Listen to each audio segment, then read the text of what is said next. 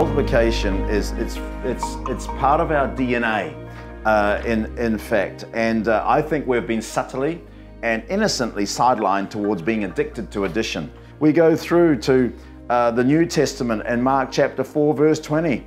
Others like, and Jesus is speaking here, he says, others like seed is sown on good soil, hear the word and accept it and produce a crop 30, 60, 100 times that which was sown. Mark 10, I tell you, Jesus replied, no one who has left home, brothers, sister, mother, or father, or children, or fields for me and the gospel will fail to receive 100 times as much in this present age. 100 times as much in this present age. That's multiplication. Jesus talks about the kingdom of God a lot in Matthew chapter 13 and verse 31, 33, talks about that the kingdom of heaven is like a mustard seed planted in a field. It's the smallest of all seeds, but it becomes the largest of garden plants, and it grows into a tree, and birds come and make nests in its branches.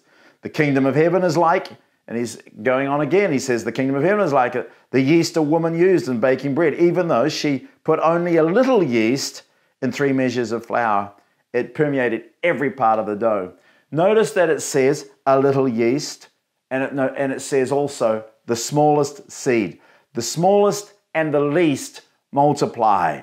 And so, in fact, we see here that the new big is small. Small things multiply easily.